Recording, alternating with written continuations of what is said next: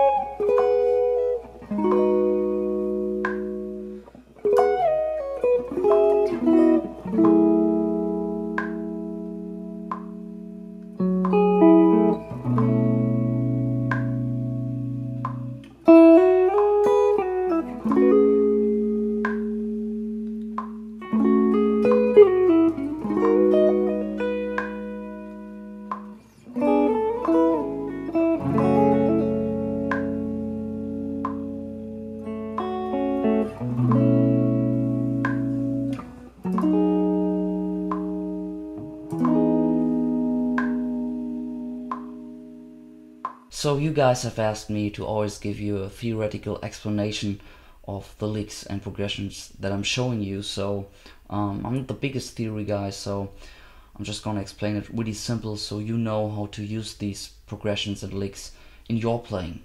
So in this case we basically have a standard easy diatonic chord progression in the key of E major. So E major is our tonic chord, and we start off with the 4 chord, which is a major 7 chord, in this case a major 7 chord. And then we go to the 3 chord, which is a G sharp minor 7 chord. And then we go to the 2 chord, which is a minor chord as well. In this case we're playing a minor 9 chord. Typical R&B chord voicing, sounds really open and cool. And before we go to this lick, to this chord actually, we play a really cool kind of neo-soulish transition that I came up with. Sounds like this.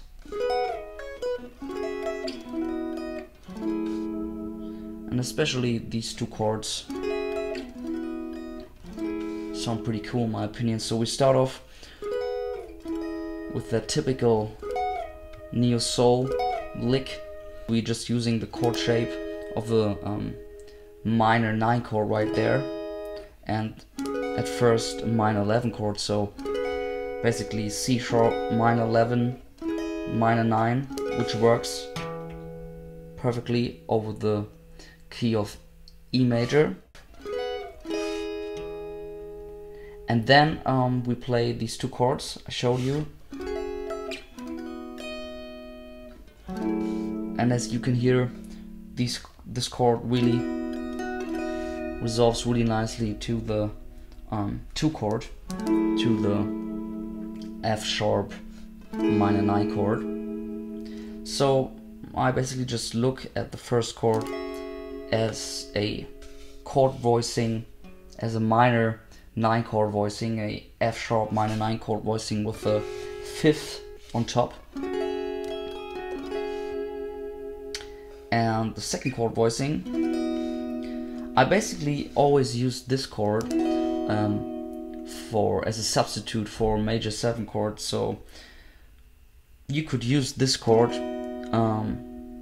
for major chord, for E major chord. So if you're playing an E major chord, you could use this chord as an extension, for example.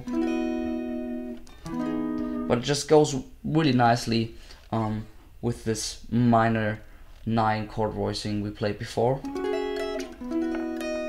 I think these go really well together. And in the context, because we're going to the F minor 9 chord actually, F sharp minor 9 chord, this chord would rather be this is the sound we're creating. So it's basically, we have the minor minor 7 right there, we have the 11s, we have the root note right here, the F sharp,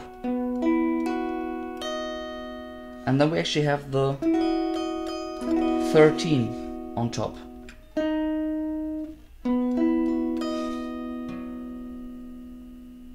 So next chord we're gonna play is the 5 chord, which is a dominant chord in a major key, and we play a typical chord, dominant 11 chord in this case, and then we just slide down with our first finger 1 fret. We just go down to the major 3rd, which is a typical kind of neo soul guitar movement, because it resolves really nicely to the tonic.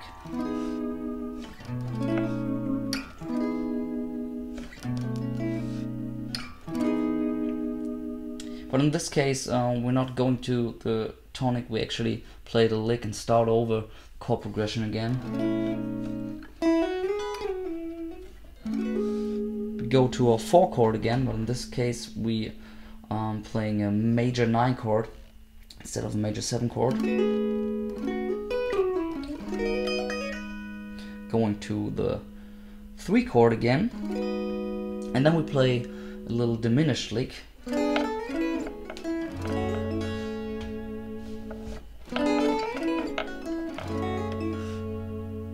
So diminished chords are just perfect for transitions because they have big tension to them, and they are basically just consisting of stacked minor thirds. And you basically, good way to think about diminished chord is just that we kind of want to incorporate a harmonic minor sound, which has a lot of tension to our chord progressions. So we basically always play a diminished chord just half tone below the chord we want to land on.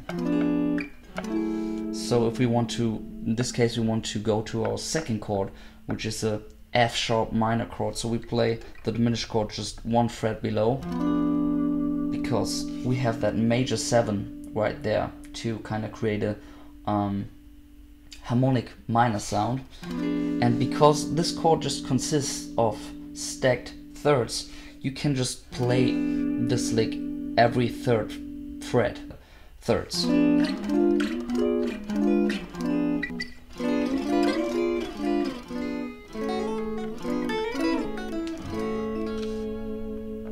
Then we go to our 5 chord again, dominant 11 chord, and then we play a pretty interesting chord substitute that I just found out that we can use.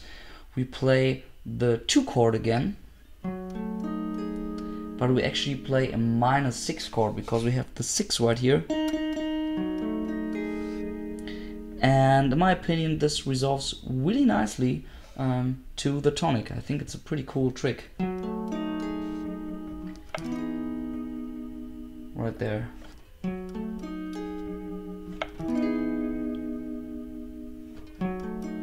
So basically, do not think about this chord as a 2nd chord. I rather think about this chord as a chord substitute for the 5 chord, for the dominant chord.